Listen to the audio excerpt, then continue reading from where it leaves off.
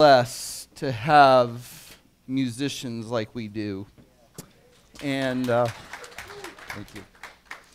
So grateful for not just the band, but the content of what we're able to sing together and be reminded of some amazing things. And just thank you, band, for leading us in music today and worship. And church, good to be with you. Psalm 73 is where we're going to be hanging out here in a few moments. Today, got a little announcement to make, a little bit deeper than Ryan's announcements. He gets the light stuff, I get the heavy stuff. So it's a bittersweet announcement this morning that we will have Jacob Morris no longer with us beyond next Sunday. He's moving to, I wouldn't say greener pastures, but bigger pastures. You know, one of the things being Jacob's pastor and mentor and coach and friend as he's been involved here at Missio Dei for the past 3.5 years. It's flown by, hasn't it? It's cruised by so fast. One of the things I knew was that one of these days Jacob would be moving on, and I'm thinking, you know, Nashville, record contract, we'd be seeing him on the CMA Awards, right? He's up there with Kenny Chesney, like, hey, great to be songwriters with this guy, right? And yet that's not what's happening with Jacob. He's staying in town, but there's a church in the valley that called him to help them do music for them, and I said, well, that's not fair, that's wrong, that's not God's will, because that's usually the way I respond when people leave. And but you know, he's not leaving. As you guys have always heard me say, we're expanding our reach of who we are as a church, and Jacob is the product, quote unquote product, of what we've been able to do in his life, when he's been able to do with us as a church community. And he just feels it's a season for him to be a part of another ministry. And so he and I have spent the past probably month talking and praying and wrestling through all this stuff together. I wrestled. He's at peace with it. So, and that's just your pastor's heart there. But so next Sunday will be Jacob's last Sunday with us. So you get a chance to love on him and just appreciate him and just let him know how thankful you are for his life and what God's been able to do. And so, but with that said, you know, we've got a deep team when it comes to the music team, and Jorgen's going to be stepping up and becoming our music guy here at the church. So I haven't even said hi to you this morning, and I'm like, is he even here? And there he is, hiding out right there. Stand up, Jorgen. If you guys don't know Jorgen Gregg, Jorgen's been with us for a while too, and Jorgen really has, you know, he's got this call in his life to become he loves music in the church, and he's got a lot going on, new role here. He's getting married in December to Esther, his way better half. So Esther, good job. So Jorgen's be stepping up, and we've got some new people waiting in the wings to get involved with music. So music's going to continue, of course, but we're going to miss our brother Jacob. And so we had talked, and he just said, I want to share just what God is doing here. I got a mic for you. Look at that. Someone told me. Look at that. This is why they pay me the big bucks right here. So, but Jacob just wanted to share just testimony, just what God's been able to do in his life, and just share his heart with you. So I gave him 30 seconds. So because you know we don't celebrate sellouts here at church. No, just kidding. That's why the cake was here. Yeah. We brought cake for Jacob. Thank you, Cindy. But go ahead, Jacob. No, take it away. I'm gonna. Do you want me to stand here? Or Yeah, I would love you. Okay, yeah. I'll just stand like you this. Just be patient. That's I'm learning patience. It's a good one. Yes, church. Scott's right. I've taken another opportunity, another church, and something that happened really fast, and it was almost unexpected to a degree, but it was something that was in my heart to look for something that was just maybe a new challenge, or something that could again further my faith, further my walk, further my just overall experience, even as a musician that's serving God in a manner. And It's been incredible the past 3.5 years to be a worship leader for you guys and for this church, because I was a very different believer 3.5 years ago, and it's funny that it kind of happened how it did, because about 3.5 years ago was also when I started playing out as much as I did. And I started playing bars. I started, getting on the road and started really pursuing music. And I think that if it wasn't for Scott, if it wasn't for this church and this fellowship that's here, I would be a very, very lost man. And I'm really, really thankful for everybody here that has supported me, that has loved on me, that has just given me so much love. It's really what this church has. And God is working here so much. And it's been an absolute honor and blessing to have a privilege to lead music. There's so many things in the outside world as somebody who sings secular music that, drugs and alcohol and women, it's insane. And without the guidance that I've had from, I don't know where I'd be. So thank you every single one of you that has been there for me and has been a friend, been just an overall companion to my fellowship. It's really an honor. I want to say huge things about the band, the worship band. That is, some are here, some aren't. They are incredible. They make my job. Yes, please give them a round of applause. They are. So they come early, they come prepared, and they volunteer so much time and serve for this church and for God and for you guys. And they make it look like I know what I'm doing, which is great. So thank you to every single one of you that has helped serve with me. It's been amazing, to even when I'm running on 3 hours of sleep from the night before and I walk in here at 7:30 to see everybody just in a good mood. It's so refreshing, and I love this band. I love Jorgen. I'm so excited for Jorgen. Yeah. Jorgen and I have been playing for a bit, but we really became really good friends the past year and a half. And he has such an incredible heart for God. He has an incredible heart for this church, and he has such an incredible heart for worship. And I'm just so excited to see what he's going to do. I love you, man, and thank you for being a friend. I look up to you in so many ways, man. So thank you. And I'm wanting the best for everything. And then I want to say another big, huge thank you to Scott for being a fantastic mentor to me. Every single week, Scott and I have had a chance to meet, when we're in town for the last 3 years or so, man. It's just crazy. We read books, we talk about life, love, careers, everything, and it's so amazing to have somebody like that in your life where you can just kind of open up and share your heart with somebody. And I think it's important. Really, it showed me how important that is for a walk of faith, is to have somebody to talk to in that regard. And so thank you, Scott. Thank you for always setting me up for success from day one. And I'm going to miss you guys. I'm going to miss this church dearly. And again, I'm not leaving, so I really want to see you guys, and I hope that we can, remain close. And I want to hear all the great things that are doing here at Missio. And I'm really, really excited for the new chapter for you guys. And thank you for giving me the privilege to be here the last 3 years. It's been an honor. Mm-hmm. Thank you. Amen. Love you. We're gonna pray. What? There it is.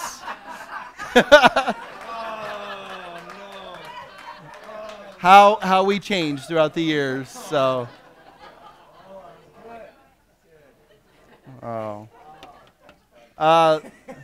let's pray for Jacob, this new chapter, for us, and a new season. And if you would just join me in their hearts and minds, Father, thank you for Jacob and the man he just continues to become according to your will and your plan.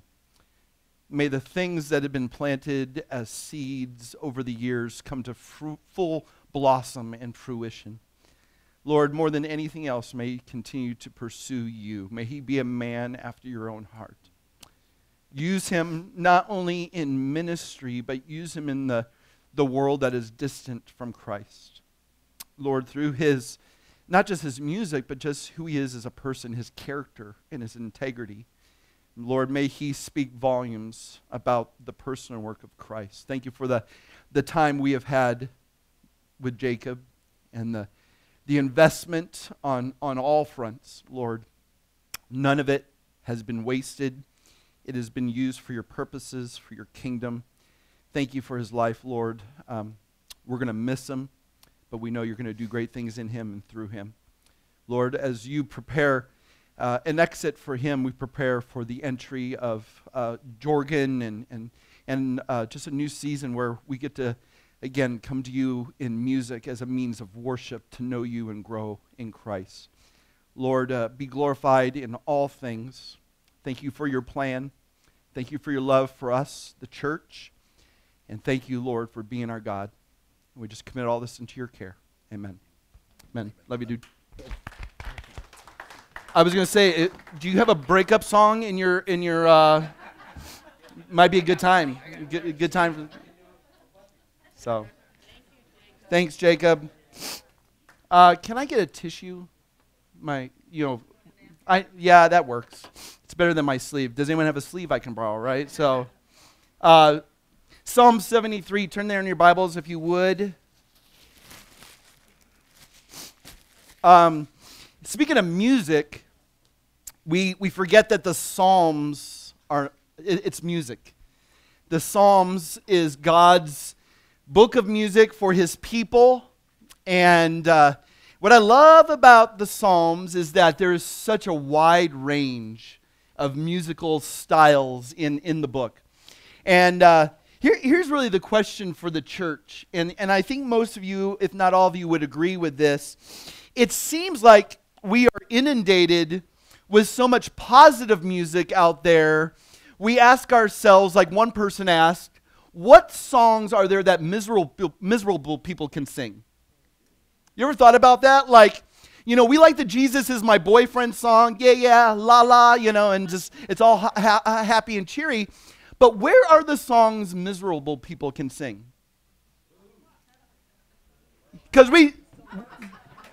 and I'm talking specifically church music, because if you really look at the contemporary state of church music, a lot of it is just affirmation of the positive and what God's doing, and yet I think we would all be able to agree together that sometimes I don't feel happy and la-la. Sometimes I don't feel all joyful and like praise Jesus. Where are the songs we could just really just wrench our hearts out before God? You ever thought about that? Where are the songs saying, I don't feel like saying praise God right now. I feel like saying, God, I'm mad. Doggone it, God. Where's the song that says, can I just be angry with you? I've got some things stirring in my heart, and I don't feel like having a smile on my face right now because life seems unfair. Imagine picking up an album with songs filled with that kind of music. People are like, what are you listening to, Mr. Depresso, right? Like, bummer. And yet, this is the book of Psalms. There are some Psalms in Psalms that just talk about, God, life doesn't seem like it's going the way I want it to go. What are you doing? Do you even care about me? What are the songs miserable Christians can sing? Well, Psalm 73 is one of them, in case you were asking. This morning, we get to look at Psalm 73, and we get to look at perhaps one of the age-old questions regarding faith and God, and it's why, God, does it seem like the wicked prosper and the righteous suffer? Lord, I look at the world around me and the people around me, and it seems like those who really hate you are getting all your good gifts, and those who are trying to make an earnest effort at following you and love you don't get anything. Have you ever felt that? Like, God, you say you're a God of love, but I'm not feeling your love right now. It seems like you're loving the wicked rather than the righteous. Or if you're loving, you certainly aren't powerful, because if you're powerful to change this, why don't you? Because from my understanding, this is not what I signed up for. And let me just tell you, if you signed up to follow Jesus because of the easygoing road that he would have for you going forward, you signed up with the wrong Jesus. Right? If you were sold a bill of goods and someone said, you come to Jesus and you've got no more problems, they're a liar.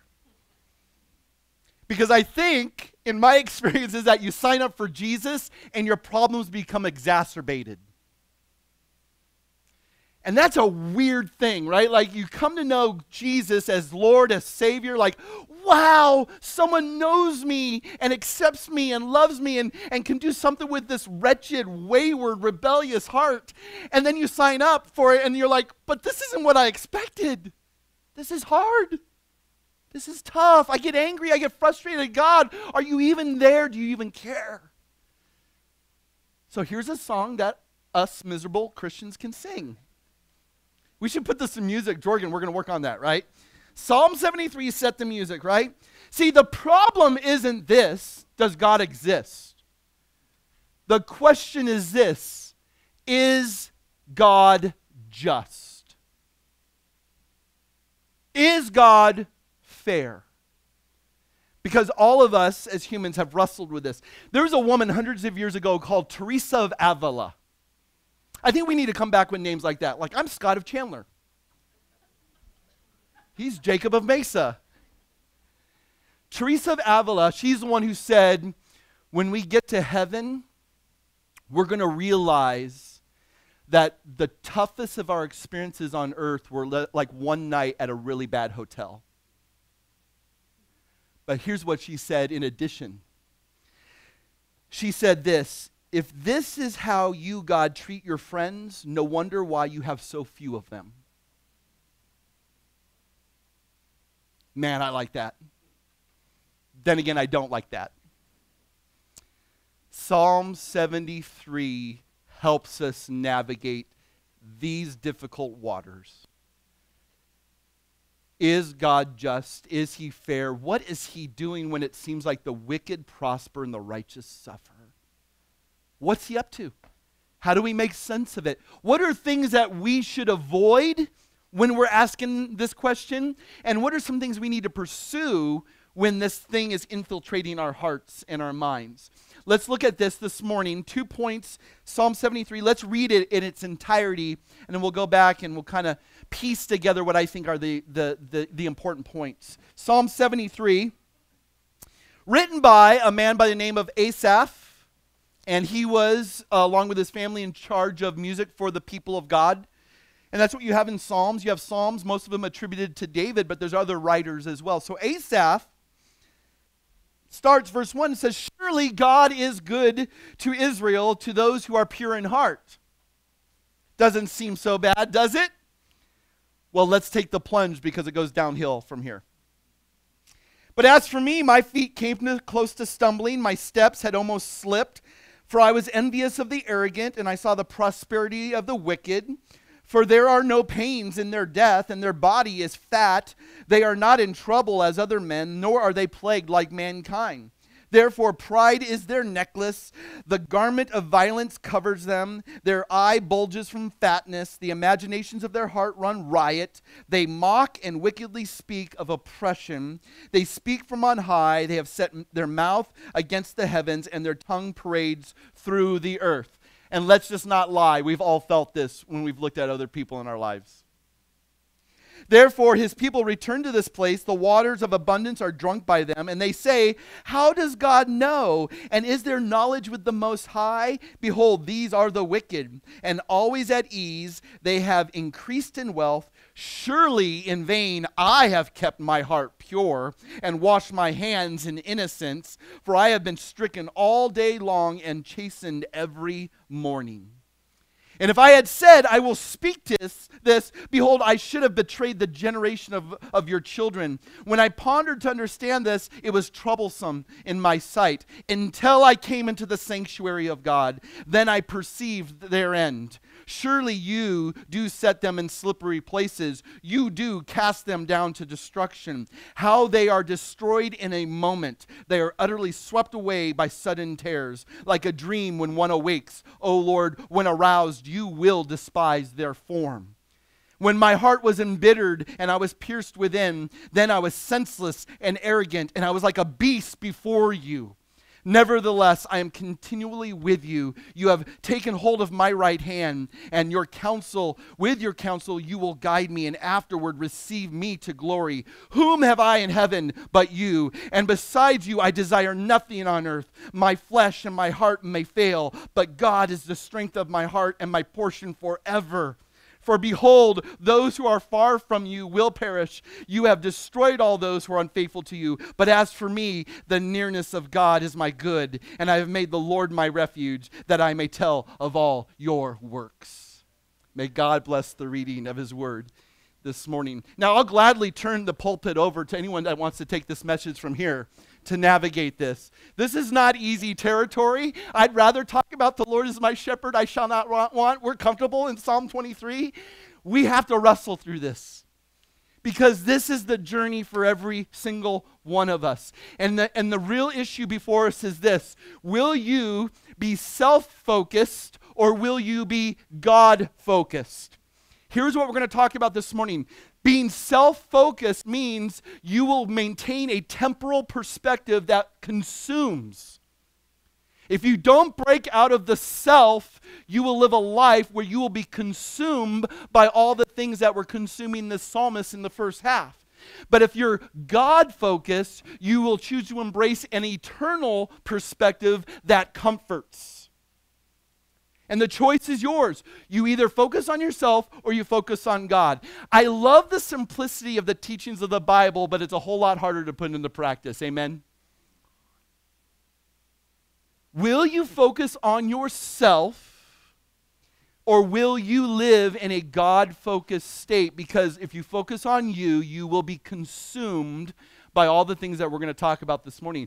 But we will talk about, once that descent and that spiral happens in all of our hearts, how do we get out of that spiral and start our ascent back up to what God wants? So there are going to be a couple things we talk about when it comes to being self-focused and what the psalmist wrestles with, but I want to give you application of how we begin the journey out of those pits so that God will comfort our hearts the way He's designed to comfort us. So here we go. Being self-focused and being consumed by it. Now, granted, look at verse 1. Circle it. We start off strong, right? None of us would be in disagreement with the psalmist, but how quickly he plunges into despair, right? How quickly he plunges into this attitude of resentment. And that's really what you feel throughout this first half of the psalm. Now, notice the last verse, verse 28, he comes back to the goodness of God. Right? So this is good. So there's a cycle happening. He bookends the song with the goodness of God. It's what happens in between when we allow our hearts to take over, when we focus on ourselves and that downward spiral. What do we need to do to get up out of that pit? So here's the minor problem, and let's just talk about this. The minor problem here is that there's a mentality among the psalmists that says virtue should always be rewarded and the wicked should always be punished. And let's be honest, we're all justice junkies, aren't we? We all are like, well, that's the way I would operate the universe. That's the way I would deal with the righteous and the wicked, right? We're going to always reward the virtuous and we're always going to punish the wicked. Well, good news is you're not God and neither am I. See, that's the minor problem. Here's the major problem, is that this man is writing from a place where resentment has taken over his heart. We are not here to talk about the justice or lack of it in our world. We are here to talk about the resentment that resides in our hearts. You're like, I didn't sign up for this. I don't want to be here. I'm going to go home and watch the Cardinals game, all right? Right? Because we would rather talk about all the justice or lack of justice in our world. But with worship, and you guys didn't know this, when we come together on Sunday mornings, God has one objective, and that is to get a hold of your heart. This is the problem. The problem is not that which you cannot control, nor even try to attempt to control. The problem lies within and who you will be before a God who's got plans far superior than you could ever come up with. The major issue is that resentment has led this man to criticize God, and that criticism has hindered his walk. And I am praying for the Spirit to diagnose whatever's going on within our hearts this morning so that those hindrances are removed and that you see God more brilliantly and brightly than you ever have. This is a descent into this person's doubt and turmoil. And it's like Robin Leach was here talking about the lifestyles of the rich and famous. You guys remember that show? I'm just super old, aren't I? Yeah, I thought so. Let's think of it like this. I was thinking about the fact that one thing that God has pressed upon me in this is I was thinking about the kids and donut challenge, right? Where they walk into a preschool and they've got a whole box of donuts and they tell the kids, right, like, here's the choice. You can have one donut now, or if you wait an hour, you can have 6 donuts later. You guys know about that challenge? Who would be in the one donut now category? Raise your hands. Who would be in the 6 donuts in an hour category, right?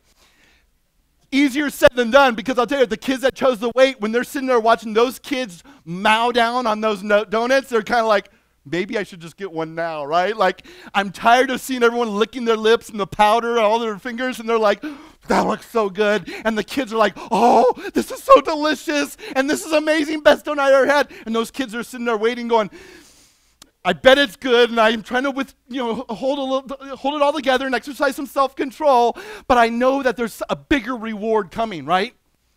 And how God does that with his kids.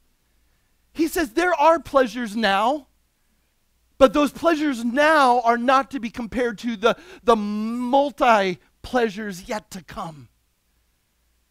Right? God wants you to know that while this world is temporary, while there are pleasures that could be experienced at this time, there is something awaiting you that is far greater and far better and far more delicious yet to come if you just wait. And so, here's where the heart of Asaph begins to spiral, and there's 2 things I want to look at: envy and doubt. First, the envy of the wicked. To envy is to want what someone else's life has, and to feel that they don't deserve the good that you do deserve. It's basically saying to God, why are you giving the good to them that I deserve you've given me? And that's where envy takes over, right? And you notice how the psalmist thinks that the wicked, as he describes this, literally there's 3 things. The wicked are, and here's the word, and a word you should always avoid using, always. Write down that word, always. How come the wicked are always healthy, haughty, and happy? Right? He's basically saying they have no problems. They're always, God, healthy, happy, and haughty. Haughty, they stick their fists up at you and go, look what I'm getting away with, and God's not doing anything about it. They wear their pride like a necklace.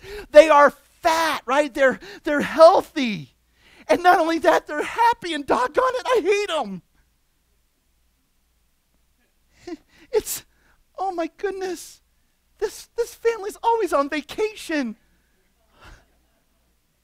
These people always have tequila in their hands. They're always at the Cardinals game. They're always getting job promotions. They're always so pretty. Wow, another girlfriend, and she's even hotter than the one before. God, I hate you because I don't have this. What? Why do they always, their lives are perfect. This person always has good things happening to them. Whatever way you want to go. One goes up, the other goes sideways. Man, the world on my device and the people that live in that world are always being blessed. Man, God must love them so much. Because, boy, if God loves them and they're the wicked, then I'm supposed to be his kid and he doesn't do anything for me. And here's where the spiral begins. 3 things that plunge you deeper and deeper into this season of resentment. 3 things. You ready? Bitterness. Number 2, self-pity. And number 3, apathy. Catch yourself at some point, stop the cycle. Right? What is bitterness? It is that root, that seed that pops in through hearing, through seeing, that says, I deserve what that person has. I deserve where that person's going, what that person possesses, all the successes that that person has in their life. I deserve that. And God, I am bitter towards you because they're getting what I deserve. And I'm mad and I'm frustrated, and I'm going to just tell you, God, that I'm really angry because you know my commitment to you. You know my desire to honor you. You know my walk of holiness and how I'm trying to be righteous, and I'm keeping my hands clean with innocence. And I do all this, and I do it to what end? That I continue to experience the spiral in my life, and they, oh my goodness, really? God, let's be honest. I'm bitter towards you because it doesn't seem like you've done anything good for me. God, you always punish me. They're always happy, and I'm always experiencing discouragement. If you let that root of bitterness take a hold of your heart, it will lead to self-pity. And some of you like to party, and I'm going to talk about the pity party. I like to party because it's all about me and what I don't have and how angry I am with God. And here's the pity party, right? That this person comes to this conclusion. Look at verse 12, 13. Surely in vain I've kept my heart pure. I have chosen holiness to what end? I have walked in righteousness, and look at my life. Will someone cry with me or for me and join me in my pity party? And let me just tell you right now, the pity, the self-pity comes from a place where your messy insides are being compared to their happy outsides. And I'm going to tell you right now, what God does is he gets us into right perspective by reminding us that it's who we are on the inside. And if you knew the hell, the torment, the unsatisfaction, the uncontentment that resides within them, yes, the facade looks pretty, but the inside is messier than yours. See, what we tend to forget is that there's a perspective that we don't see into their lives. We don't see into their hearts. And I'm going to tell you, the more glitzy and the more glamorous they are on the outside, probably the more messy and hurt they are on the inside. And God invites all this messiness into his presence. He says, come before me and let me look at your heart. And it's this issue of sin. And there is no reason to have self-pity, because what do you deserve as a sinner before a holy God? See, what self-pity does, it forgets about that. It forgets about the fact of our sinful condition. It forgets the fact that we don't deserve God. And what happens is when we have this pity party, it drains all the joy out of our lives. And this is why the Garden of Eden was never enough. God has set you up for something fantastic, but yet, if there resides this bitterness and the self-pity inside, it's going to lead you to the third point, apathy. You just don't care. And let me just tell you, this is a dangerous level to be, because with apathy comes inactivity, and when there's no activity, you cannot even begin to budge in a direction that God wants you to move in. Because the question is, when you find yourself in this pit, are you just going to sit there and just be bitter the rest of your life? I've had family members adopt this lifestyle, and let me trust you. It is nasty. And we, of all people who claim to know Jesus, should not be in this place. Question is, what movement does God want? Because in that place of apathy, the second point, doubt begins to set in. You doubt God's goodness. And this is what has happened throughout Scripture. Adam and Eve doubting God's goodness. Abraham doubting God's goodness. David doubting God's goodness. How about the poster child of all this? Job Doubting the goodness of God. And here's what's crazy about Job. This is why Psalm 73 is better than Job, because Job doesn't get an answer. All Job gets is an opportunity to try to explain how nature, creation, the world operates, and God throws him these softballs. I call them softballs because with God, anything's a softball, right? You tell me how Leviathan works, Job, and you know what? I'll answer you. You tell me how the cosmos works, and I'll answer you. And Job just sat in silence. Why? Because he cannot explain the depths of God. Job never got an answer. Praise God for Psalm 73, where he does give us an answer. That we are no longer to doubt the goodness of God. And there's a difference between doubt and unbelief. Can I mention this real quick? And you need to understand this. There's a difference between doubt and unbelief. Doubt can exist in the heart of a believer. Doubt can exist in the heart of someone who loves Jesus. Doubt is different than unbelief because doubt comes from a struggling mind, while unbelief comes from a stubborn heart that refuses to surrender to God. See, I struggle in my journey, but that doesn't mean I've given up my faith. Doubt is not the unforgivable sin. Doubt is that doorway by which God gives every single one of us to move through so that God can prove his goodness once again to you. Unbelief is a refusal to accept, and you've closed your heart off to any activity of God. So there's a difference here. So look at the wrong conclusion he makes, right? Surely in vain I have kept my heart pure, verse 13, and washed my hands in innocence, for I have been stricken all day long and chastened every morning. Now notice the spirit of Asaph, and just tell me that sometimes we've been there where we just see everything as if God's punishing us, disciplining us. There's nothing good. There's no sunny days. There's no joyful moments. God, you chasten me all day long. You torment me every night. Do you think that was really the case? See, when we're in this spiral, right, we begin to exaggerate like crazy. Here's the greatest marriage advice right now. Never say never and never say always to your spouse. Amen? Spouses, married couples, right?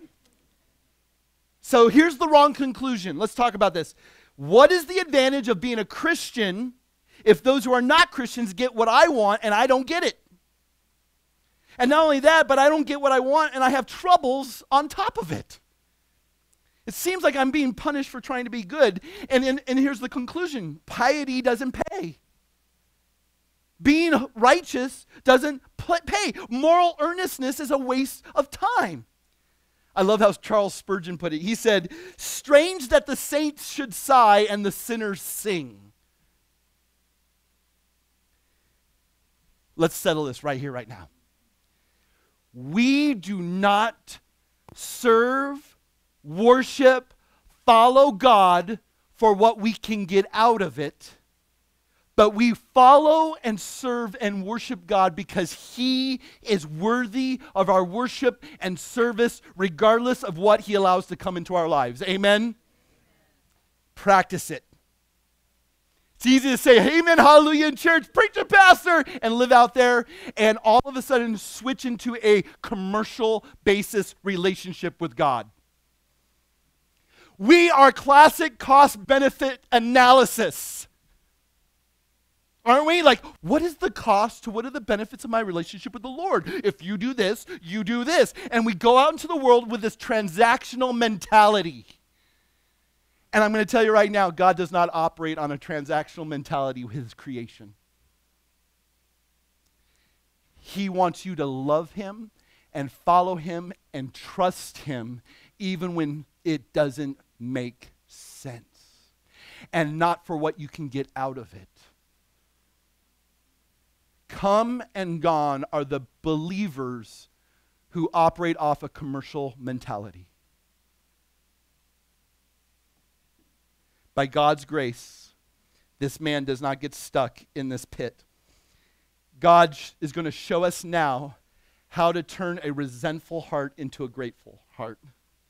And I wouldn't be a cool white pastor if at this moment I didn't talk about Kanye West. And I interject Kanye into this right here, right now, because I pray that what this man is standing for is still the same thing he's standing for a year, 5 years, 10 years from now, forever. If you haven't sat down to listen to Kanye's new album, Jesus is King, you need to sit down for 30 minutes in an undistracted place and listen to it from start to finish. Several things I've observed in listening to this. And again, Kanye is not my dude. It's not my genre of music. But I will tell you that what Kanye has written surpasses a lot of the music the church has put out in the past 20 years. There are a few songs that I sit there and go, man, these are awesome. But what Kanye has done, he's moved the needle. And the message from start to finish is this: I'm no longer in a pit. God's raised me out of that pit. I'm no longer singing the song, I am a God, but now I'm singing Jesus is King. And he wrestles with what people are going to say about him. There's a song on the album that says, I know I'm going to get flack. And I know the biggest judgment I'm going to get is from the church. Christians are going to judge me and say, well, what's Kanye doing, right? Here's what I know is that what he speaks and what he shares is gospel truth. And here's the testimony of someone who, boy, lived for himself. And now he's saying, now I'm going to live for Jesus. He's singing, he's making it public, right? It just came out a couple days ago. Millions and millions and millions of hits, millions and millions and millions of downloads. There's even a movie out in the theaters based upon this. And the movie doesn't even portray him on stage doing his dance. It is all about creation. It is all about song. It is all about less on me and more on him. I'm going to tell you right now, I've listened to the album 6 times now. It's good. I was playing it this morning. I'm like, I should just step off and just play it right now. But what God is doing in his heart, I pray, is a genuine work. And Kanye's stepping up, and he's actually saying things consistent with the psalm where he's saying, you know what? As someone who's been in the wicked category and had prosperity in my wickedness, now I'm in the righteous category, and I want you to know how empty it was over there. Don't envy me. Don't doubt God's goodness, because what I had there was empty. It was futile. It was a dead end. It was unsatisfactory. It did not bring contentment. It didn't delight my heart. I am a God? No, he is the God. And until you know the goodness of this God, you will continue to be unsatisfied with anything this world offers. Check it out. Check it out. So how do we become God-focused? How do we rally around this idea that Jesus is King? How do we adopt an eternal perspective that comforts? 7 steps. Here we go. So we've had the descent down, and anytime you head down, you know you got to come back up. And while there's only 3 steps down, there's 7 steps up. Doesn't it seem like life is like that? Why can't the journey out of the pit be easier than it was in? Because this is the seed of the enemy, right? He can get you like that, and the restoration process is longer than the sinful process we stepped into. So notice what the psalmist says. 7 steps to being comforted by God. Here we go. Starting at verse 15. Ascent step number 1, edifying silence. Now this is an interesting point. Edifying silence. He chooses to stay silent on behalf of what the church role he has is. He is an influencing agent in the church, and he doesn't want to vocalize his doubt, his frustration. Notice what he says, verse 15. If I had said, I will speak this, behold, I should have betrayed the generation of your kids. When I pondered to understand this, it was troublesome in my sight. So he says, I have something that I need to settle in my own heart, and I'm going to protect the people of God by not sharing it, lest there be someone else weaker in the faith, and it plunges them even more headlong into unbelief. And I was thinking about this in my life, and the fact, and I'm sure many of you could probably identify with this, there's things you don't share with other people.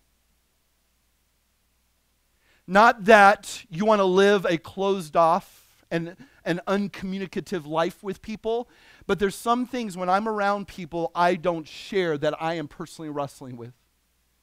Could be my wife, could be my kids, it could be you as a church. Why? Because I need to realize that in each of these avenues, I am an influential agent, and I don't want to sabotage anyone's faith. I will trust God to settle it in my own heart. That sometimes is edification. The building up of the body as I wrestle with God over something that I just need to wrestle with him over. Number 2. Ascent step number 2, shifting vision. Perspective. I can no longer just be consumed with this. I can no longer just be like, what's everyone else doing? What does everyone have? What is everyone, what's everyone getting from God? What is it I don't, you need to shift your vision. You need to stop allowing these other visions to come into your head, into your heart. Notice what he says in verse 17, until I stepped into the sanctuary of God. Circle that. Here's the major pivotal turning point in the psalm, right? Until I came to the place where God is. Until I came to the place where I saw things from his perspective, clung to his understanding, his explanation, his word, his work, all those things. Until I came to that place, I was not able to experience change. I'm coming into the place where you, God, are working, and I'm going to shift my mentality from natural thinking to spiritual thinking. Write those 2 phrases down. Because you and I have a choice every single day. Will I just go along the path of natural thinking, just things that the world says, the things that the world does, the things that the world writes? Or will I embrace spiritual thinking? The only spiritual thinking that God has given to us is in the Word of God. And 1 Corinthians chapter 2, verse 14, I don't have it on the screen, just going to have to write it down, says, these things are given to us for they are spiritually appraised, and the natural man does not understand the things of God, but you who are part of God's plan are given the ability to understand them. When will you disregard natural thinking and embrace spiritual thinking? Because yes, we believe in thinking believers. We believe that personal doubts and envy expose theological gaps in our lives that God's word is meant to fill in. When things don't make sense and our doubts expose those things we wrestle with, I love how Tim Keller says it. He says, in Christianity, you feel better when you start thinking properly. Some of you are going to hate that. For some of you, that's not your temperament. But don't you see this man goes into the sanctuary to understand?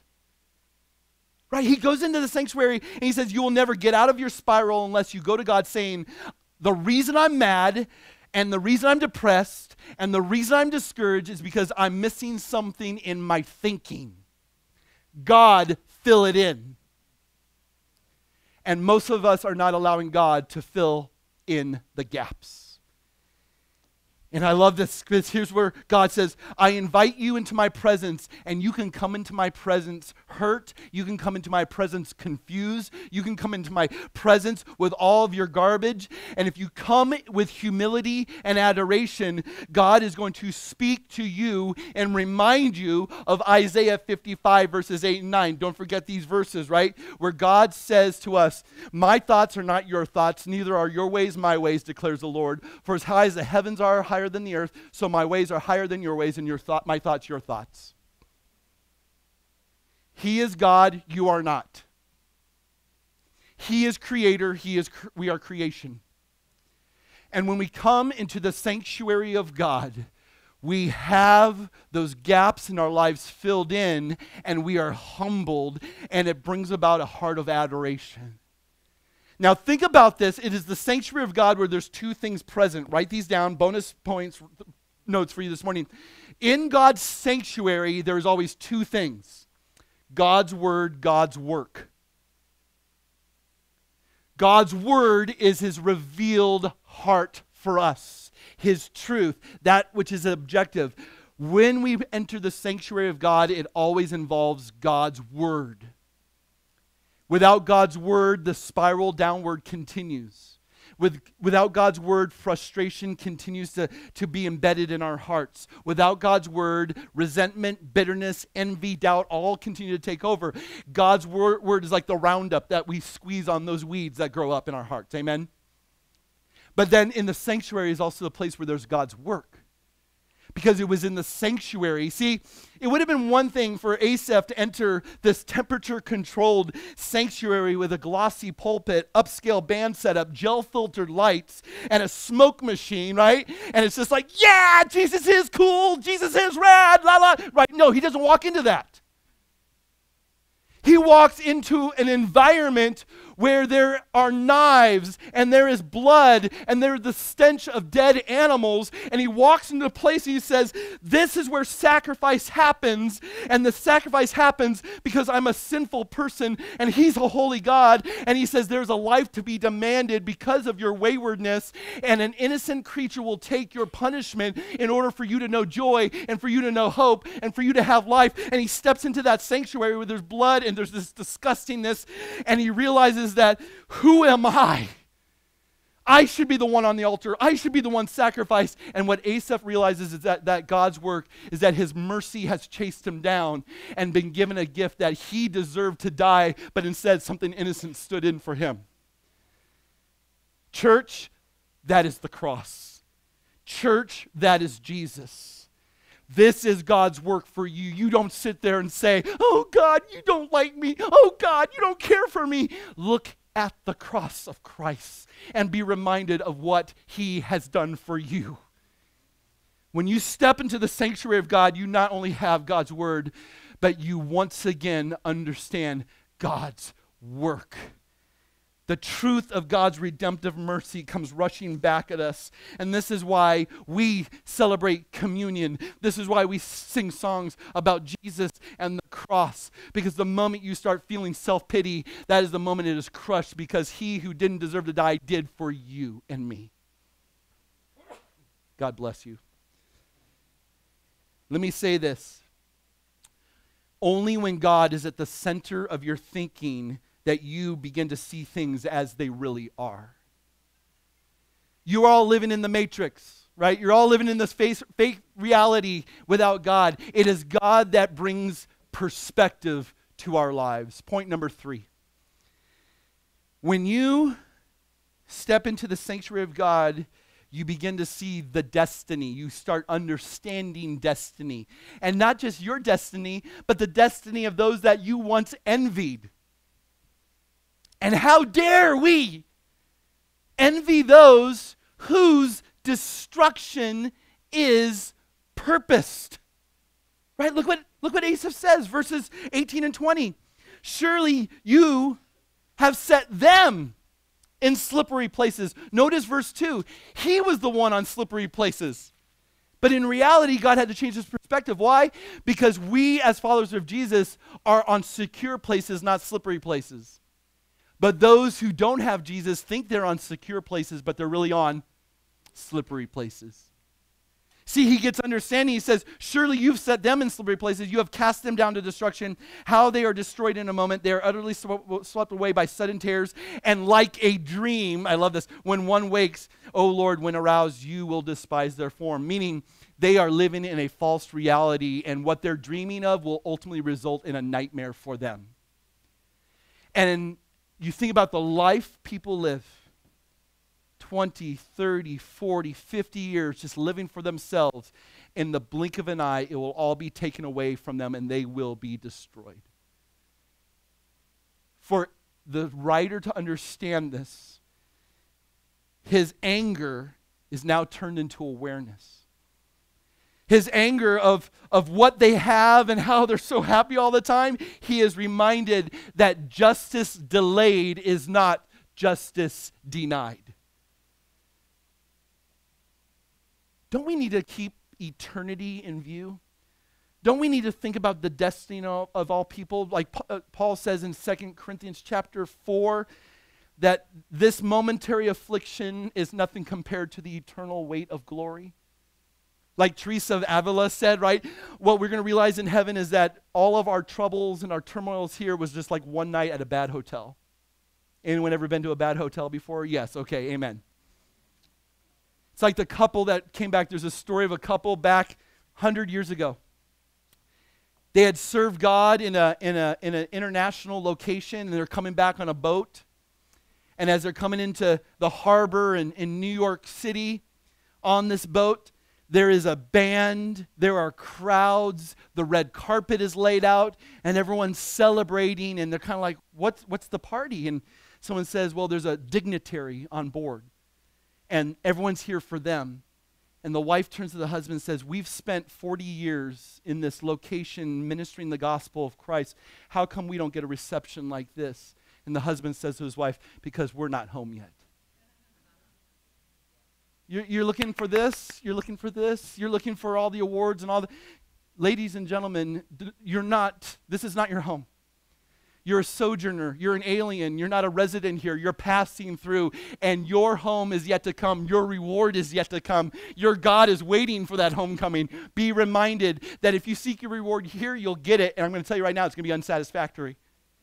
But to hear his words say to you, good work, faithful servant, oh, that will be reward in and of itself. Jesus kept this whole idea in mind when he told the parable of the rich man and Lazarus. The rich man had everything in this world, and Lazarus had nothing. And people hearing the story from Jesus' lips were like, I want to be the rich man. I want to have everything. Because Lazarus didn't even get a crumb from the table. The dogs got the crumbs. And then Jesus continued the narrative and said this. But then on the other side, it was Lazarus who was in the place of blessing, the presence of God. And it was the rich man that suffered destruction. Now's whose place do you want to be in? See, Jesus always wants us to keep eternity in view. Number 4, as God reminds us of the importance of worship in his sanctuary and the destiny of those who don't know him, there comes an awareness of confession. So there's a confessing sincerely that happens in verse 21, 22. My heart was embittered, right? I'm going to tell you one of the great works that the Word of God does in our hearts is it pokes us, it prods us. It's like a knife. It's uncomfortable at times. And when I was embittered and I was pierced within, I realized I was a senseless and ignorant animal. I was like a beast before you. Think about that language. I've always wrestled with that verse, thinking how we become so animal-like when it comes to our one-upmanship with one another, our pride and our envy and our jealousy, and we become beasts because we want all the stuff that everyone else has, and we forget about the one thing that we do have, and that's Jesus. I mean, what sort of beast has to rise up within me to want that versus this? To not see this as treasure and this as fleeting. And so we need to understand that we can come to God and say, God, you may use the word animal. You may use the word beast. I use a beast-like animal. I say jackass frequently in my prayers. How about you? Anyone else? God, I've acted like a jackass. And I have totally missed what is right in front of me. Because while Jesus is right there, I just tend to look towards this and like, oh, look at that dog with a puffy tail, and look at that person with a shiny car, and look at that. And God's saying, look right here. And I have to confess that. Confession should be a frequent part of our lives as Christians, ladies and gentlemen. The times when we sit there and ask, what made me act that way? What made me want that? What made me motivated to pursue this, to talk to this person like that, to act this way? We need to come to grips with what's going on inside of us. And let's be honest. This is an idol factory, our hearts, and we just want things more than we want God, and God's reminding us that there's nothing satisfactory apart from him. Number 5. When you confess, when you're honest, here's the good news, is that God doesn't drive us away, but he reassures us. We are now embracing reassurance. Look at verse 23. Nevertheless, I am continually with you. Even though I acted this way, Even though I was a jerk and I was a bozo and I was a jackass, I am with you and you have taken hold of my right hand. And with your counsel, you have guided me and you will receive me to glory. See, the minute he came to this low place before God, there comes this instant reassurance. And he realizes that God still loves him and God will not cast him out. And now he marvels at the grace of God. And that's why he says, nevertheless. One of the most amazing words in this verse, right? Nevertheless, the grace of God is once again apparent.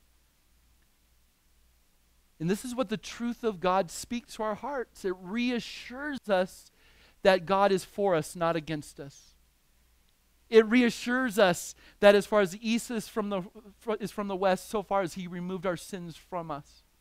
It reassures us that he who began a good work in us will perfect it until the day of Christ Jesus. It reassures us that those of us who know Jesus, we are assured that we have eternal life. If you confess Jesus as Lord, 1 John chapter 5. Matter of fact, if you need reassurance for your faith, read 1 John and read it over and over and over again. I'm Dr. Scott, and here's your medicine for the week, all right? Take 2 1 Johns and call me in the morning. 1 John is a book of reassurance. It is a book that says, you want to know who you are in Christ? Read 1 John. It takes you about 10, 15 minutes to read. You read it every day this week. I'm guaranteeing you right now, God is going to show up and say, you are his, no matter how beast-like you act toward him. Number 6, and when you're reassured, here's what we get to do. We get to take a deep breath. And this is where contentment comes in. We get to experience contentment. And you want to know how good contentment is? It is that place where you have this settledness in your heart that it doesn't matter what you've done. It doesn't matter what's been done to you. It doesn't matter how successful everyone else is. It doesn't matter where everyone else is going on vacation. It doesn't matter how pretty someone else is or how handsome someone is. What you are content with is who you are before God, and you are loved as you are where you are. That's contentment. Can I just tell you, being a pastor and running around with a bunch of pastors and everyone talking about, oh, God's doing this and God's doing this, and we've got this many people and we're building it, and it's like I am in that place where it's like I'm like the Zen pastor. I'm like in that place where it's like I have found that sweet spot of being like, praise God for you. I'm happy where I am. Are you happy where you are? Because until you resolve in your heart and mind that you need to be happy where you are, you'll never be happy thinking that you need something else to make you happy. That's Zen right there. This is Master Yoda speaking to the Padawans gathered at Missio. Until you reach the Zen-like place of you have what you have because God wants you to have what you have right now, and you don't have what you want because God says you don't need it right now, you need to arrive at that place that says, God, I'm going to be happy in Jesus. I'm going to be happy and content where I'm at. And though everyone else is successful and has everything that they need, I realize that I am yours and you are mine, and I don't need anything but you. Contentment. Live for beauty, and beauty will fade. Live for money, money will fade. Live for success, and success will fade. Keller says this, if you don't have God, you really don't have anything because everything is just slipping away from you. Therefore, it will be shaky to believe in God. It's more slippery not to. God can meet your needs in loneliness. He can meet your needs in despair. He can meet your needs in anger. He can meet your needs in sorrow. And there's nothing else that can do that. Augustine said this, our hearts will continue to be restless until they find their rest in you.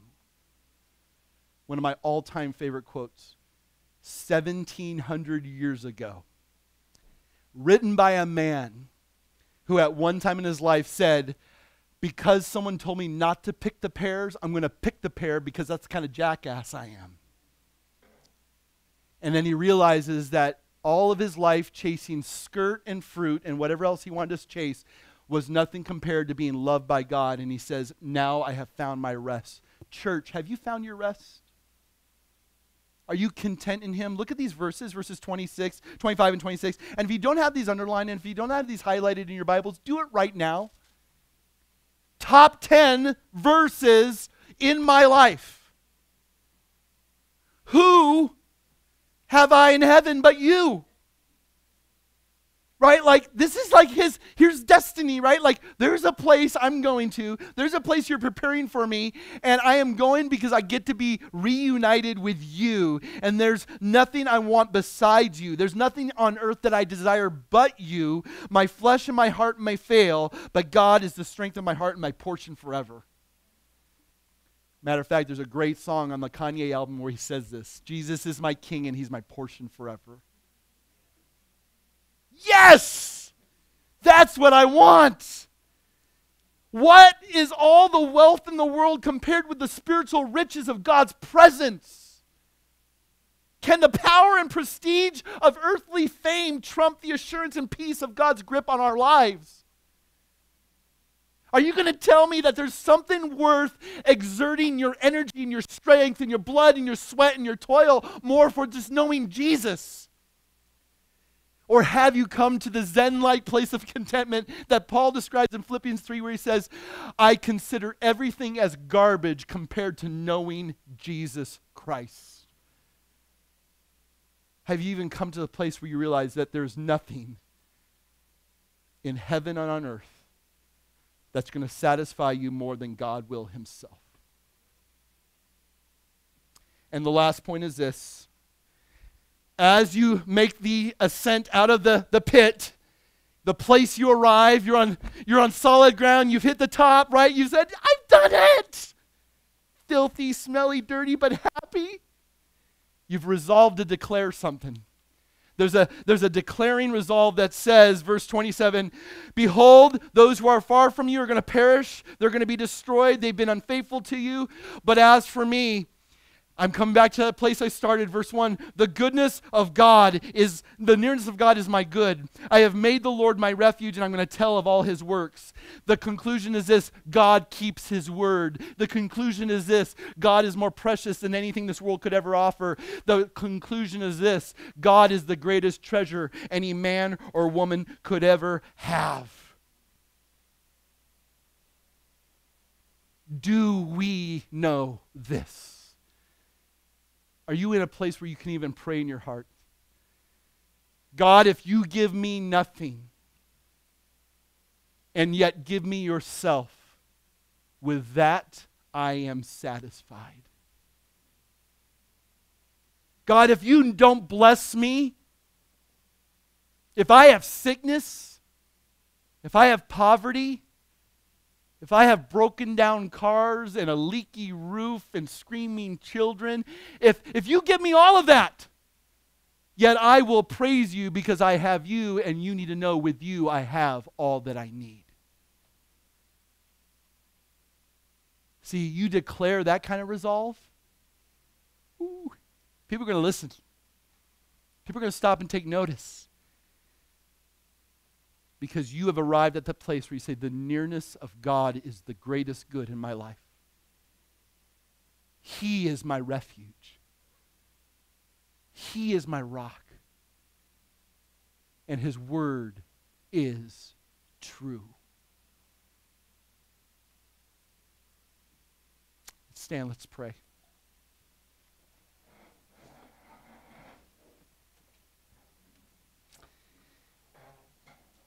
Father, I pray the words of the psalmist. May we realize that we have nothing in heaven but you. May we realize that there is nothing that can satisfy us on earth outside of you. And our flesh and our hearts have failed us because they have pursued everything but you.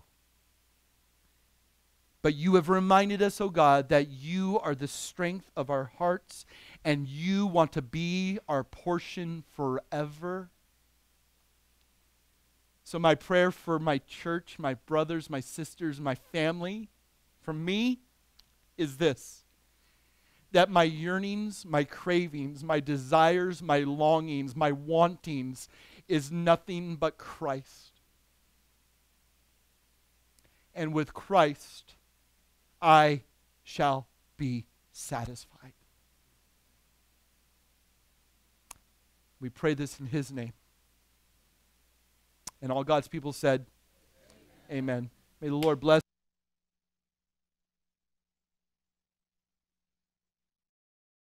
Hey, thanks for watching the video. We hope you've been blessed and encouraged by watching it. Stay tuned for future videos. If you're ever in the Phoenix area, we'd love for you to join us in person at Sozo Coffee. We're at Warner and Alma School. 2 services every Sunday, 9 and 10:45. Check out thechurchisaverb.org for more information. Have a great week. We'll see you soon.